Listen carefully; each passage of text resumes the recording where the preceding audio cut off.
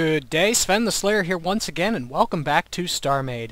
This will be episode 8 of my Practical Logic series, and in today's episode I'm going to be going over how to build a multiple floor elevator. So I've went ahead and built a 6-floor elevator for demonstration purposes, and I chose 6 floors because it has this nice, neat looking control panel. But this version has all the bells and whistles. I have lights indicating which floor you're going to, red lights indicating when the system is in use. I have a manual reset system here, and while it may look like a wiring nightmare, all of the components are fairly easy to build. It just takes a lot of different connections to get it to work. This elevator works by taking advantage of these two circuits here. This is your input. When you turn it on, it can only be turned off by this AND. You cannot turn this circuit on by putting an input into this AND. It can only be turned off. So this is your input, and there will be one of these in every control panel for each floor you can go to, and it is connected up to this circuit here, and this is your floor control circuit. It determines which floor you're going to and will reset the system when you're at that floor. So this is your input and output from your control circuit, and it gets wired into there, and then this is your output from the control circuit, and it gets wired back in. So now if we set this to high, this is now set as the floor that you are going to, and once you hit the area trigger, it'll reset everything back to normal. And this is just a pulse limiter here. It's a low pulse limiter and a memory cell. So that's all this is. It's not a very complicated circuit. There's just a lot of them and a lot of connections to make. But I will show you exactly how to build this circuit and how to set up the entire system. In the interest of time, I went ahead and built the frame already. And this has the doors into the elevator and then each of the doors in the deck floor. So another thing is, in this demonstration I have the decks all adjacent to each other, but if you have a gap between your decks, you'll have to have a floor here and a separate ceiling on the deck below, but they should both be treated as they are shared, as if they are adjacent to each other. So now to build the control circuits, you just want to place a blue light or any kind of indicator which floor you are on. You can have a whole bunch of activators, but I think it's best to keep the activators in line and block out the floor you are on. So now the actual control is an activator selected with C, and then an AND, select that AND and back into the activator, and that is your control. Now we could build that over and over again, or we can simply go into advanced build mode by holding control and selecting an area big enough to encompass it and copy. So that's too wide or too long. And now we just want to copy and paste, and we can paste that wherever we need it to be. And it's a simple connection, but it does speed things up a lot. So now we'll need the actual door controls, the floor deck controls. So that is done by putting an activator, I just put it in line with the door, and then selecting those activators and placing down some knots.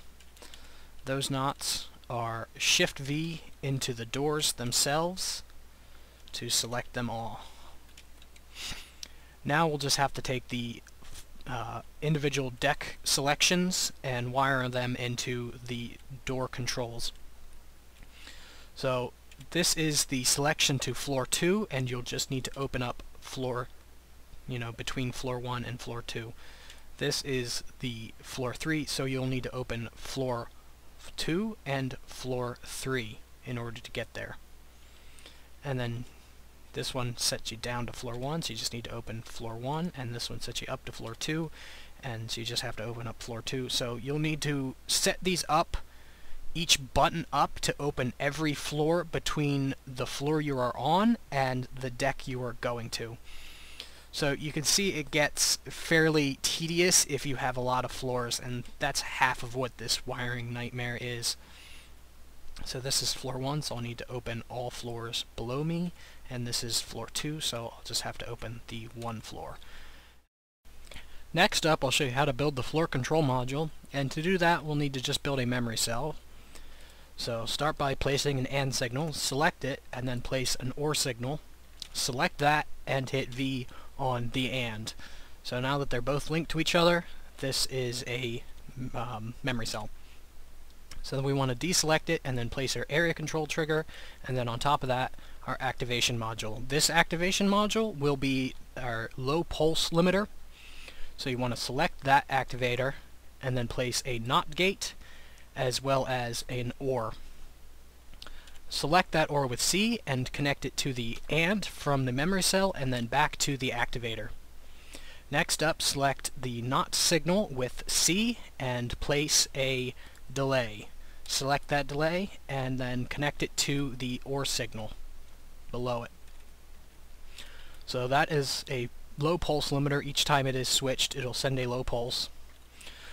So when you select the floor, this memory cell will be set high, and then once the area control trigger sets off this pulse limiter, it'll reset the memory cell. So now we just have to build one of these on every floor, or you can simply copy and paste it. So just have to set up an area big enough, copy, and paste one on every floor, which is much nicer than having to build it over and over again. So next up we'll have to connect each input from our control panels into their respective floors. So let's start with the floor 1 controller. So we want to take a floor 1 selection and connect it to the OR from the memory cell, and then the next floor 1 selection into the OR. So that is your input from the control panels, and then do the same thing with floor 2 and floor 3. Now we have to take the outputs from this circuit, and that is the activator from the pulse limiter. So floor 1 will get wired into all of the floor 1 switches. Floor 2 will get wired into all the floor 2 switches, and floor 3 will get wired into all of the floor 3 switches. So that will enable us to select each floor. So this is floor 2, and you can see the floor 2 pulse memory cell is set, and once I hit this activator here, it'll reset. So now you can actually wire up the area controllers, and it doesn't matter where you place them. You can place them right next to the door, you can place them on the ceiling, on the floor, it doesn't matter. It just has to be in here somewhere for you to trip. The only thing is, it cannot block your input from the control panel. So we just have to do that for every floor. I like putting them in the ceiling, and you just have to make sure you leave a space there.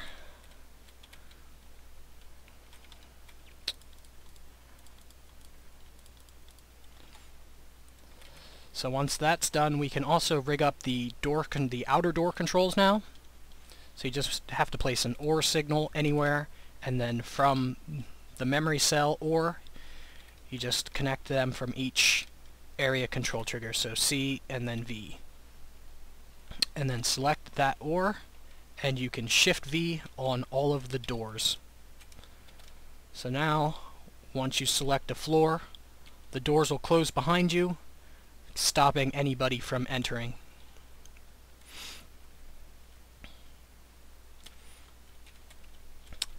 So lastly, for this, all we need to do is set up the gravity. So you just need to arrange the gravity so the arrows are facing up, and wire a gravity module into any switch that is going up. So first floor will always be going up.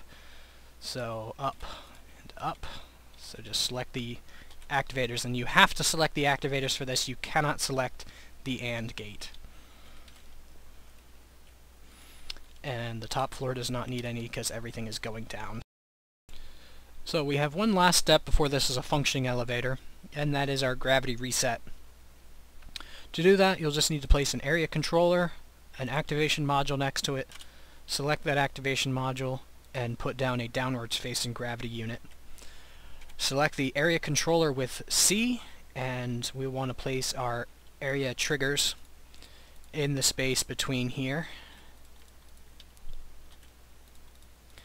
So that when you're upside down and try to walk out the door, your gravity will be reset.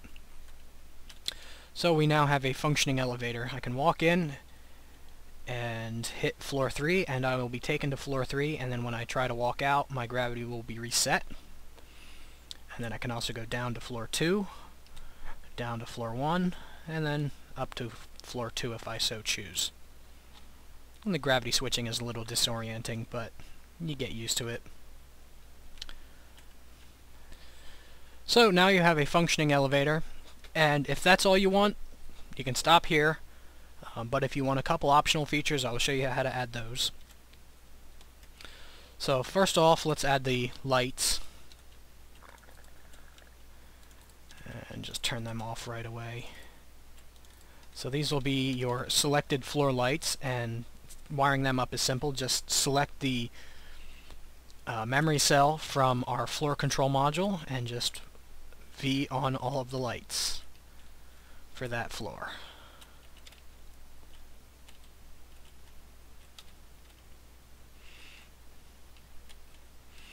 So now when I go in here and select a floor, the lights for that floor will be on.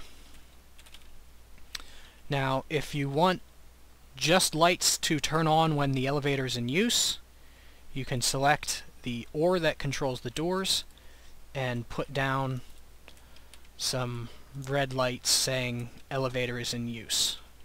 So now when I select the floor, the lights will be on, the doors will be closed, and then these lights will be on as well.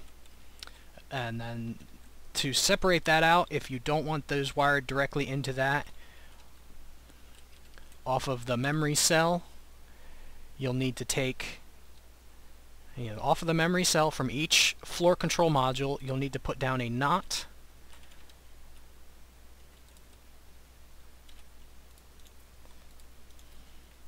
Just keep it a little separate. And those will have to be on, so you can just take an activator, wire it to it, and toggle that real quick, and those will be on. So off of this OR, you want an AND,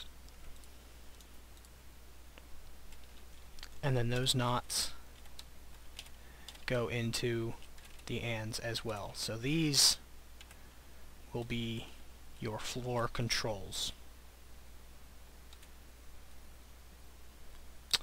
or your floor light controls.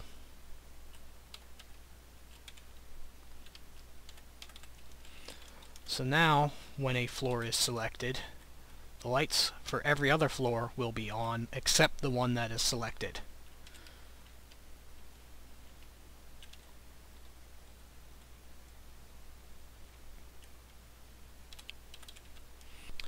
Now the last optional component is just a way to reset everything, just in case there's any kind of malfunctions, which there shouldn't be.